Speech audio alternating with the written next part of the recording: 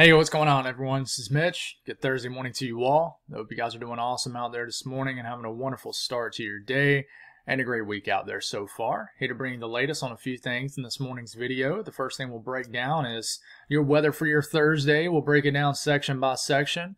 And we will spend some time on the western U.S., especially the Rockies, where we do have our first significant winter storm of the fall and winter season that will unfold. And in fact, it's already starting right now, but it will really crank up over the next couple days into our weekend across the higher elevations. Now, places in those lower elevated regions, I don't think you're going to get a whole lot from this, but this is certainly our first big winter storm for the higher elevations. So we'll speak on that. We'll spend some time if you do live higher up out west. After we get done doing that, we will give you a brief update on the tropics, but I'll tell you, there's not a whole lot to talk about out there in the tropics. Things have kind of simmered down. The model guidance has really downtrended on anything forming out there, but we will continue to give you an update on that. We will just leave that for the back half of the video until it becomes something that we really need to talk about more. Obviously, we start tracking something, then we will put that back in the beginning of the video. So if you folks have not subscribed, certainly consider doing that. Like the video if you like it. If anybody has anything that I can pray about or pray over, as always, please put it in the comments below so I can pray over it and so others have an opportunity to do so too. I want to give you guys a quick reminder. This will be my last video until probably Saturday evening, maybe Sunday sometime. Me and my wife are heading out of town tomorrow morning, really early in the morning. So I will not have a video for Friday morning and Saturday morning. We're just getting away for basically the weekend and just having some time together. Me and her have not taken a trip, just me and her together, in about 4 or 5 years. So, it's always good to do with your significant other for sure. So we're going to do that and get away. So just a heads up, I'll give you guys another reminder on that later today. So let's get rocking and rolling here. So we'll start out by looking at what's going on weather-wise across the entire country. Currently, a dominating high pressure across a good portion of the eastern and central U.S., which means a lot of sinking air. You don't have really a lot of anything as far as precipitation falling out here. We do have a low developing at the edge of this cold front. This is kind of pivoting some rain back into extreme northeast North Carolina, southeast Virginia. Let me know what's actually hitting the ground if you're tuning in from this area. I imagine this is a chilly light rain for sure. We do have a little bit of energy trying to surge out of Quebec. Not sure if that'll survive and make it to Maine or not. But we do have a lot going on out west. We have multiple areas of energy. Trough is digging down, energy associated with this trough, and we have a lot of areas of precipitation. Some of these higher elevations, it's already snowing, but the cold air is kind of coming in behind this frontal action right here, and this will really drop the snow levels, allow for snow to fall at lower elevations. Really low elevations, no, but lower elevations. So this will crank up our first significant winter storm of the fall and winter season. But it's definitely chilly. I mean, look at these temperatures across the central and eastern U.S. Sorry, that icon keeps popping up. I'm trying to keep my mouse cursor over here, but temperatures are quite chilly. I mean, we're in the mid to even low 30s as far south as like maybe even central Mississippi, Alabama. Hey, there's a 28-degree reading, which that's some higher terrain here in eastern Oklahoma and western Arkansas, but still pretty impressive temperatures for mid-October standards. This cold front has made it all the way down south of Miami. And in fact, some buoys out here in the Gulf of Mexico are down to the 60s, which is pretty impressive for mid-October down here. So that's what's going on right now as far as watches, warnings, and advisories. We got a slew of red flag warnings across the middle of the country. It's dry. We need rain. We need rain just about anywhere across the central and eastern U.S., folks. But freeze warnings in this kind of purple color right here. This is stretched across the apps too, which we don't like to see. There's a lot of areas that are having, a lot of people are having to live in tents. It's a tough situation in the mountains of North Carolina right now. People without power still, without heat. Thankfully, it will warm up over the next few days, but we're going to have some chilly nights even over the next few nights and mornings for sure. So I hope you guys are okay out there. Definitely thinking and praying for you folks. But as we move out west, there's a lot of freeze watches, freeze warnings. You got winter storm watches, you got winter storm warnings. Winter storm warnings are showing up in this pink. This is winter storm watches here in the Rockies, the southern Rockies of Colorado. We even got winter weather advisories in the higher elevations of Arizona. Winter weather advisories for the mountain ranges here in Wyoming. And we got the same thing in areas of Idaho, Montana, and even some winter storm warnings in some of these higher elevated regions. So that's what's going on as far as that. The chances of excessive rainfall below 5%, so it doesn't even show up on here. And then the risk of severe weather, there really isn't a risk, just a general risk of thunderstorms across the western U.S. just because there's a lot of energy. Could have some rumbles of thunder, maybe a flash of lightning. We'll see if that actually happens, though. As far as weather across the southeast, we'll break this down first. Nothing really going on. We got this low pressure that it's developing, but it's moving away. As we start to get into this evening, maybe some showers kind of get into the Florida Keys, maybe extreme southern Florida. But the rest of the southeast, bright baby blue skies, and just nothing going on. Very dry. High pressure in place, and you typically don't get a whole lot of weather as far as precipitation wise when high pressure is dominating the area. So up into the northeast, quiet. There's that low pressure off the coastline. This will not impact the U.S. I'll have to watch our friends here in Atlantic Canada, but this even looks to kind of move just more west to east and not even do much for you folks. But the next 24 hours in the northeast, beautiful weather, quiet weather. Ain't a whole lot to really break down for you folks. The south central U.S., maybe some shower activity, maybe some storms for extreme southern areas of Texas. We do have the energy kind of riding ahead of this frontal boundary. Some southerly flow across New Mexico, Colorado. Some of this will mix with some snow, but this isn't really the main event that's coming in the next couple of days. But we could get some thunderstorms across areas in New Mexico, heck, maybe even Colorado. Some heavier areas of rain we get into this evening. That energy will try to make it to western Texas, where we could certainly use the rain. Western Oklahoma, Kansas needs the rain, but it looks like it dries out. And then our next big system starts to move in. So quiet weather for the most part. Could wake up to some shower activity in the far western counties of Texas tomorrow morning. And then the north central U.S., it's also quiet. You know, just quiet weather.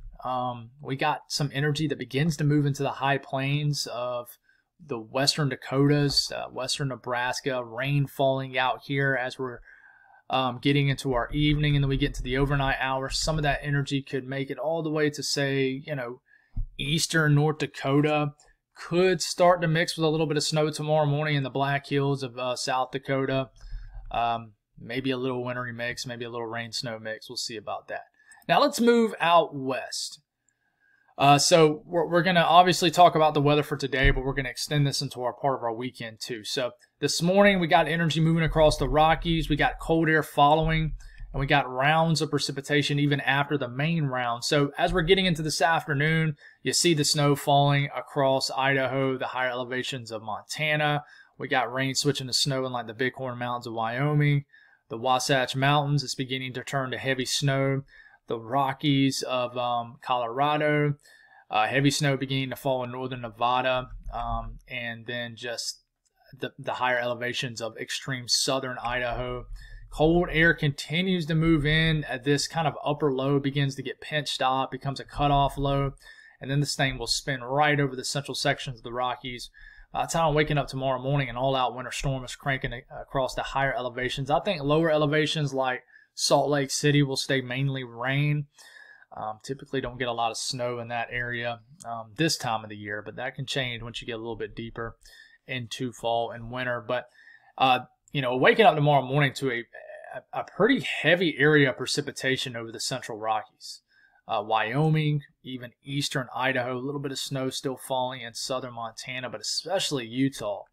And then we're going to move into our Friday afternoon, still snowing across like maybe even the Laramie Range. We'll see. A little bit of snow falling in the Black Hills. Snow's beginning to fall in the Rockies of Colorado, and it begins to get really heavy in this area. We have winter storm watches right now here in the. One of these days I'm going to have every single individual mountain range memorized for the Rockies, so we can really talk in detail. But stay with me. I actually have maps pulled up for these areas that should help you guys locally that are tuning in, which I imagine isn't a lot out west. That should help you as far as how much snow maybe your area can get if you do live in those higher elevated regions. But we're moving into Friday afternoon, evening. I mean, an all-out winter storm in the higher elevations. And I mean, it is interesting. It's trying to switch it to snow, even in like Laramie, for example. Casper, do you try to switch to snow? And then as we're getting into like tomorrow night, First big winter storm, snowstorm of the fall season, really cranking up across the higher elevations of Colorado, heck, even the northern sections and the higher elevations of New Mexico. So interesting stuff. We'll only just go out 48 hours, but this continues even deeper into our weekend.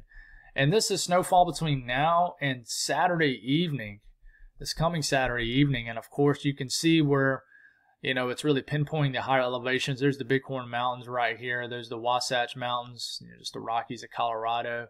And just really, obviously, just pinpoints those higher elevated regions. But, we go on and zoom into these areas. And I know this is kind of almost glitchy on your screen here, but this is Idaho and areas of Montana. If you're tuning in, let me know and you see your area on your screen. But this is a snowfall map between now. This is snowfall between now and actually just 6 a.m., which it should cut off by then. 6 a.m. local time, Friday. This is snowfall for Montana between now and 6 a.m. Saturday local time. So, going for several inches of snow. There's the Bighorn Mountains right here, which I know there's no highly populated communities in the higher elevations, but Red Lodge going for 3 to 4 inches of snow. Livingston, an inch. Gardner, 1.5 inches or so. So we're starting to move into Utah. The Wasatch Mountains going to get, maybe 1 to 2 feet of snow. Kings Peak going for over 2 feet of snow. Salt Lake City not going for anything. Provo, same thing. Evanston might be high enough up to get 3 to 6 inches. And here's some areas further south in Utah down here if you're tuning in from Utah. There's just isolated mountain ranges here. And this is between now and 6 a.m. Saturday. Now we do move back to Wyoming. And not sure what range this is. Is this the Laramie Range? I think that's further this way. You guys, I'm sure, will correct me. But, obviously in the higher elevations of Yellowstone National Park, for example, you guys are going to get a lot of snow. Bighorn Mountains here. Here's the valley, a valley right here. Riverton, maybe 1 inch or less. And this is between now and 6 a.m. Sunday. South Pass City, 4 to 6 inches of snow. Jeffrey City, 4 to 6 inches. Casper, 1 to 2 inches of snow. Waltman, 3 to 4. So we continue to move down to Colorado. Now, as of now, there's been some teases and model guidance that show different, but as of now, between now and 6 a.m. Sunday, Denver not calling for anything, Boulder not calling for anything. You start getting to the foothills, maybe a couple inches. Colorado Springs, nothing. Check out Silverton down here, 12 to 18 inches. Aspen, maybe a little bit of snow. Fairplay, 3 to 4. So, like I said, this is really elevation driven, for sure. But, which is, once we start getting October, guys, we can definitely get some winter storms in Denver in November. And your snowiest month is actually March, which is pretty crazy. But, they just do things, different out there, that's for sure. But that's an update on the winter storm. Hopefully that helps some of you folks out here. But as far as temperatures today, beautiful fall-like air mass dominating the eastern and central U.S. once again. Chilly in the northeast. It barely hit 60 degrees here yesterday with bright sunshine in central South Carolina. That's pretty impressive for this area of the country in mid-October. But, look at Florida, folks. There'll be a couple areas that do get into the 80s, but, for the most part, this is beautiful for October standards. So, nice air mass in place. The western U.S., we're going to get some warming ahead of this system, so it's going to climb in well into the 80s across the high plains. Warm across the southwest, but nothing crazy. Cold front has moved through the valley of California, Sacramento Valley. So, nice conditions even in those lower elevations. And, of course, it is cooling down ahead of this winter storm and this storm system just in general across the northern Rockies and the Pacific Northwest. An update on the tropics. Man, we're rolling through this video fast. Update on the tropics. We're still watching 94L. Just literally, you can really see it well on the map now because there's not really anything around it. But that is our tropical wave we are still watching. Model guidance that did not uptick since the morning video yesterday. Still watching a bunch of unsettled weather down here. But, it's crazy. You go about 5-6 days ago, the GFS was showing, a high-end hurricane right here. But since then, things have calmed down. The bias really flexed, meaning the GFS has a really bad biased of showing very, very strong hurricanes deep in the Caribbean, especially this time of the year. So it definitely was off its rocks. We're going to continue to watch this as this moves in general this direction, see if it develops. But, update from the National Hurricane Center, like we thought, this has dropped to a 30% chance. It was as high as a 60% chance at one time, not too long ago either, like just 36 hours ago. So only has a 30% chance to develop now. That's good news. The tropics are really starting to simmer down. Not saying they won't perk up again. That's not what I'm saying. But for now, thank the good Lord, things are calming down. So, at the GFS, I will just show you the GFS run. We'll start Sunday morning. Nothing going on. We take it to about midweek next work week. Nothing going on. We take it into Friday morning next week. Nothing really going on. And when we go about 10 days out, and there's no tropical activity. And really, this is the only area you need to focus on, because out in the tropical Atlantic, once you get deep into October, things pretty much shut down. The MDR season, main development region, shuts down, and it really wasn't an active one. We had we had Beryl, which was very odd, but we never had one of those, I would say, full ocean crossing tropical systems like we really thought we were this hurricane season. So things have calmed down. Not saying hurricane season over, that's not what I'm saying, guys. But anyways, that's about it, folks. Like I said, no video over the next couple mornings. Getting away with my wife. We're really looking forward to it. Very excited about it. But I do want to mention one thing I was seeing, and guys, I like to go on my little. Somebody in the comments said "side story, Mitch." That sounds about right. But hey guys, if you're a new viewer, you're tuning in, you're not too familiar with my channel, I'm a big winter weather fan. Big winter weather fan. I love it. It's the most. It's the form of weather I love talking about the most. And I made a post yesterday on social media that basically says the Carolinas are due for a winter storm.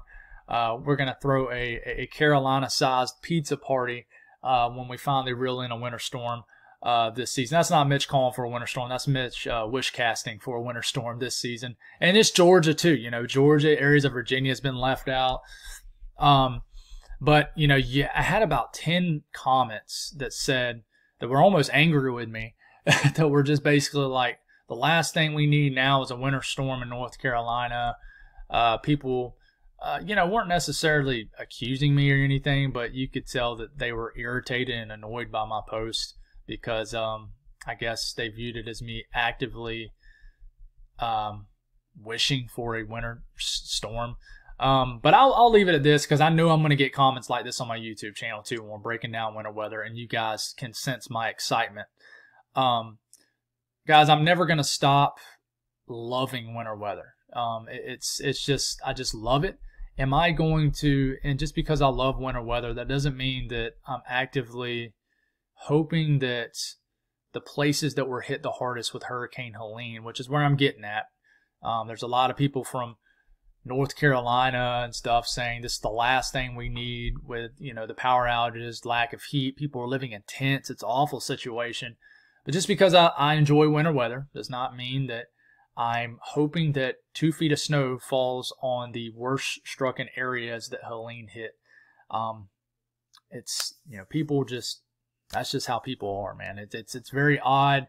But, I love winter weather, guys. And I think that's why a lot of people tune in during the winter time, is because they enjoy it themselves. So I'm definitely biased towards more winter weather. That's just the way that, my channel is.